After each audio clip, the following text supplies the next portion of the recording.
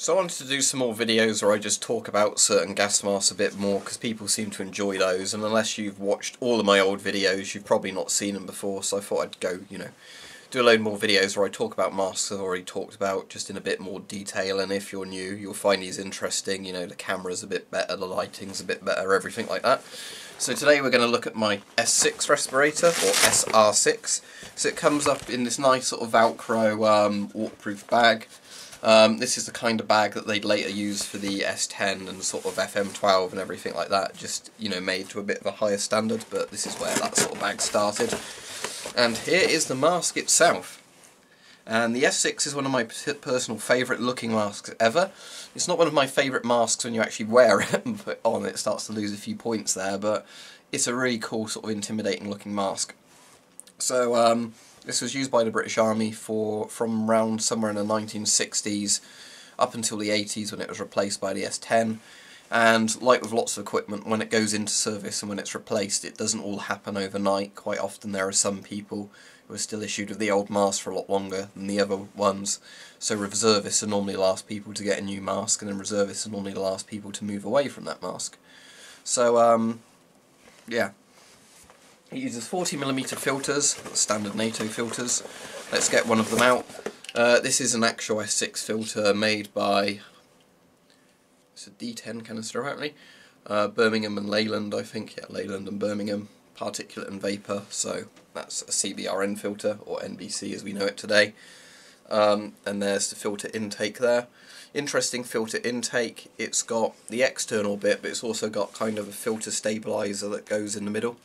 So the idea being, it makes a better seal around the filter, which is quite cool. So let's screw that in now so you can see it.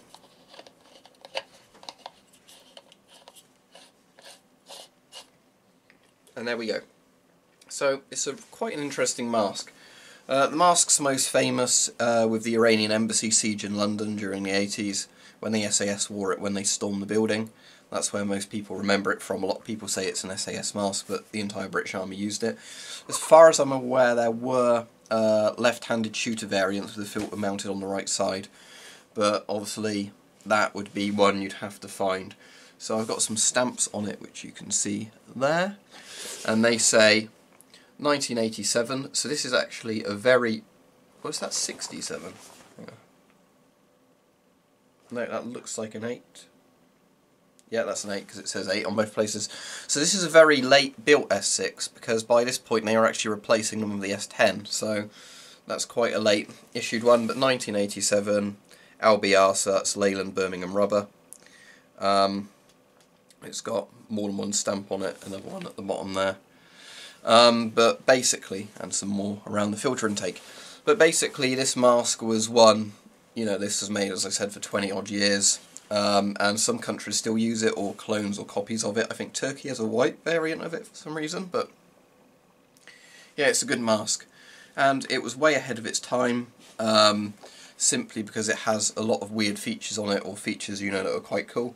So you don't really have a voice diaphragm as such. You've got your exhale valve here, but you can hear people speaking in it a bit better than some masks, so it's probably got some sort of pseudo diaphragm. 6-point head harness that's very comfortable, does its job. This mask has a very interesting feature I've talked about before.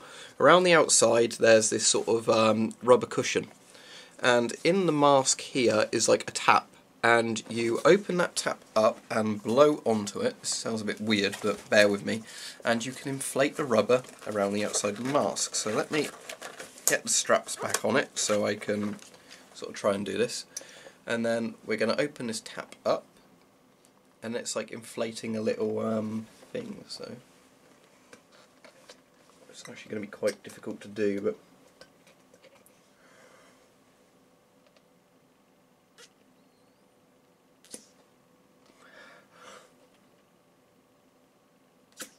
I think I've probably got it fully inflated as is, but that inflates that skirt sort of bit around the outside there. So you can adjust the airtight seal on the inside by blowing into a thing on the inside of the mask, which is a really weird concept. It basically fills up this bladder. I'm just going to try a bit more because it doesn't quite feel fully inflated. I'll try and open it as best I can.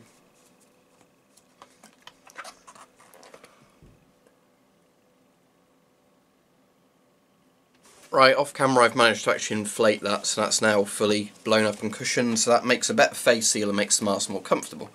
So anyway, let's put it on. I'm just going to pull it on this way because my hair's short enough that it will make a seal this way.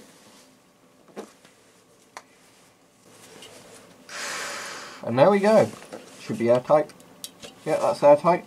And it's got a very comfortable outside seal, as mentioned before. But there's one thing I really don't like about this mask, which kind of kills it for me. Don't get me wrong, I still love the mask and everything, but the main thing I don't like with this is the eyepieces. Now you can tell they're curved. Where the light reflects on them, you should be able to see where the curve is. Now, the issue with this mask is that how they've curved the lenses means you kind of feel nauseous wearing it. And the reason is you get a very good field of view, don't get me wrong, you know, a great field of view on this, but because of the curve in the plastic, it ends up kind of looking like a Hall of Mirrors effect. That's the only way I can describe it. It's kind of a fisheye thing. So if I turn my head like that, wow, that's weird. Like your eyes don't focus on things properly because of how the glass curves. But, you know, other than that, it is a nice mask. So the visibility is good, it's just not comfortable to wear it, where it just so weird. Another thing I don't like is the air intake on this. The sort of Tissot tube, you might be able to see there, that's where the air intake is. So when it blows in, it blows cold air onto your eyes a bit. The air intake doesn't really go around to that lens. This thing doesn't steam up because it's got a very good oral nasal cup in it. But the issue is it kind of always blows cold air into my eye that makes me want to blink on that side. So that's one of the things I don't like so much about the design. But remember, we're talking about the 1960s when this came into service, when the Americans had the M17, a cheek filter mask. And here you have a side-loaded 40mm mask that most modern military masks kind of bear a resemblance to this. Obviously the S10 is kind of like a super improved version of this. The S8 mask, which was like the prototype S10, actually ends up looking more like an S6 than an S10, so there's that. But yeah, this is a really cool mask. I love it to bits. As said, it's only really because of the weird eye bits and the air intake the reason I wouldn't really want to use this. But for when this was made, yeah, it's a great mask. It's comfortable. Visibility's good even though you have that weird visual effect. And yeah, it's a testament to how good a mask it was that it stayed in service for so long. So there you go. That's the S6 Respirator, and it's really a damn good mask.